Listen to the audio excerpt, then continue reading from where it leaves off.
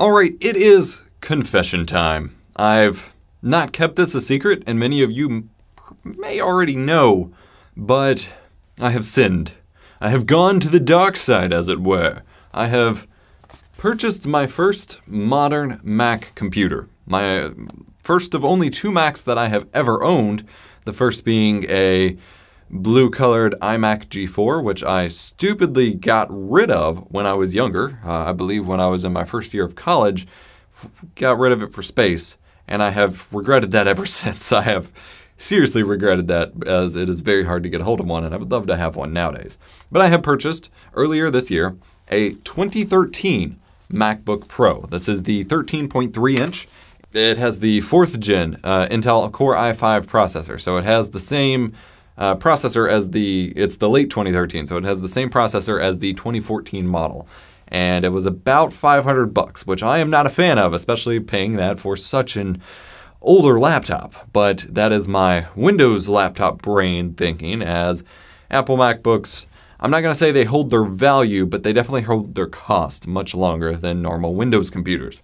But yeah, it was a used model from some surplus sell. I picked it up on eBay. Has a little bit of scuffing on the top hood, and then there's like a little, like something poked the screen. But otherwise, it's in very, very good condition. It could use a battery swap, but it has served me very well thus far, and I'm actually pretty happy with it. I wasn't sure I'd like a modern Mac machine, and for a laptop, for something that I take when my wife has classes or when I want to go somewhere and write some scripts and check some emails and do basic stuff, it has actually been a very satisfying computer.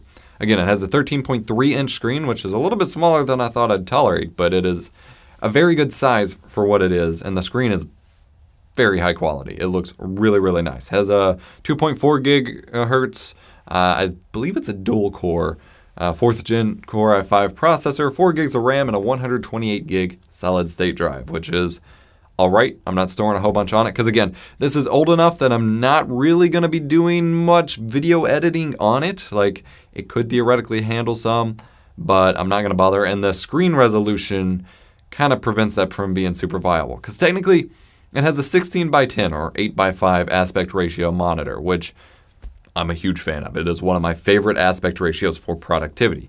The native res is actually 2560 by 1600, which is fairly high resolution. However, it has a DPI scaling of 200%, so the resolution that the Mac OS reports is 1280 by 800, which is much, much lower. And it's really frustrating trying to navigate and configure the resolution on the Mac side of things. Because of that scaling factor, it actually treats it as 1280 by 800, and the screen output, when it's outputting over HDMI, it doesn't have modern HDMI standards, so newer ones, and so it can't even output higher resolutions at the full 2560 by 1600 60 hertz. It was a huge nightmare. I complained a lot about Windows scaling, but the way Mac handles scaling is substantially worse. But it looks nice. It looks nice, and that upscale resolution looks nice. But that 1280 by 800 equivalent means I can't even fit much of Premiere's user interface on the screen at this point. So I primarily use it for writing and day-to-day work, at which point it's actually plenty fast for that. Doesn't get too loud or warm, and is fairly lightweight to have in my bag, while still having plenty of ports. It's got 2 Thunderbolt 2 ports, full-size USB ports, a SD card reader, a full-size HDMI port, although I believe that's a little loose. If I touch the cable when I'm trying to record stuff, the feed cuts out, so not the best cable, but you can just get mini DisplayPort to HDMI adapters for those Thunderbolt 2 ports, so that's handy. It's got a headphone jack. It's got a webcam. The webcam isn't great, but it was probably okay for the time, for a 2013 laptop webcam, especially since prior to whenever they upgraded the FaceTime webcam for this model, whenever they started using this version of the webcam, MacBooks had really bad webcams for a long time. They were 640 by 480 only. So this one can do 720p. It's probably interpolated or upscaled from a lower resolution. And it's clearly not 30 FPS, as you can tell by my very whooshy hand motion. So, it doesn't really compete today with actual cameras, but for a laptop webcam, it might still match the standard. Now, of course, it's not at the keyboard, so it's not the worst angle in the world, but this is not a very flattering angle. To get it up like a traditional desktop-mounted webcam, you'd need to just hold the laptop up here, which is probably not going to happen. This one still has the LED logo on the hood, the little Apple logo, which is pretty cool, and the keyboard is backlit. I'll touch more on the keyboard in a second, but it has a backlit keyboard from 2013, which is kind of cool. I like it a lot. It has a lot of polish about it. It actually, specs-wise, I mentioned it's not going to hold up for a whole lot of video editing, but it does hold up for like average screen capture stuff, either with QuickTime or the new screen recording tool. I actually just recently made a video on that. It actually handles that really, really well. And in OBS, there's actually dedicated hardware encoders on that Intel CPU or in the MacBook itself that OBS can recognize and use. And so I can't record like too crazy high resolution or anything, but I did do a microphone review where I had to plug the microphone directly into the MacBook. And so I used the webcam view as well, and it was doing like 720p 30 FPS, full no dropped frames, do that hardware encoder. Kind of neat. Despite its age, I'm actually able to keep it up to date. I actually just updated it to Mojave for the new screen recorder so I could record a video on that, and that was pretty cool. And when I got it, it had Sierra on it, and I had to update it to High Sierra, and that took a couple tries, and it really didn't want to update to High Sierra. But apparently there was a huge, just massive issue with the High Sierra update rollout in the first place. So I was not alone on that, despite thinking it was like for my machine that was the issue. But Mojave installed immediately, like it installed really quickly, and I had no issues. So I've got the dark mode, I've got Siri integration, I've got, although it doesn't have the dedicated chip for Siri like some of the newer ones do, it's got the new screen recorder. I mean, it's got everything. The big issue if you get one that doesn't install the newer version of macOS is that the App Store only carries the latest versions of apps. So like on an older Mac that isn't on the latest version, you can't install even the free Apple first-party applications like iMovie. On an older Mac, you can no longer install iMovie from the App Store because they don't carry a version that supports your processor, which is absurd. Actually, it turns out Apple may have fixed this. I spent months on this old 2009 iMac Pro, well, Mac Pro, trying to install iMovie from the App Store and other related applications, and it said you cannot install this application because your version of Mac is out of date. And there's plenty of forum threads and things like that of people running into similar issues. However, when I went to screen cap the issue for this video, it actually now lets you download the most recent compatible version. So kudos to Apple for fixing that after years, I guess.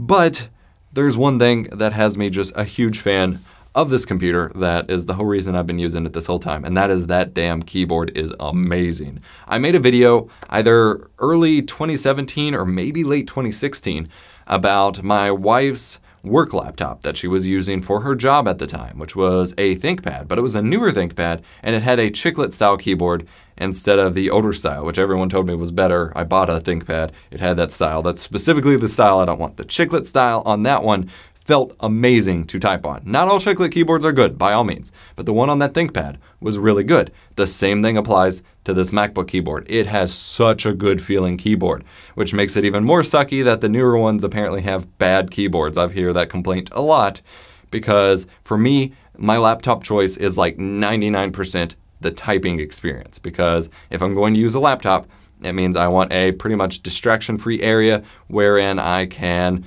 type on a nice feeling keyboard for writing scripts, for doing emails, and planning out videos. And that MacBook keyboard is amazing for it. It's backlit, it's laid out fairly well, and the typing experience feels really good, even though a lot of keyboards genuinely hurt my hands because I have some joint issues in my hands when it comes to typing. Like certain key switches I just can't tolerate for very long, things like that. The keyboard feels amazing. The touchpad is kind of a disaster though, because you have to two-touch to actually like right-click. There are plenty of times, and there's no dedicated click buttons.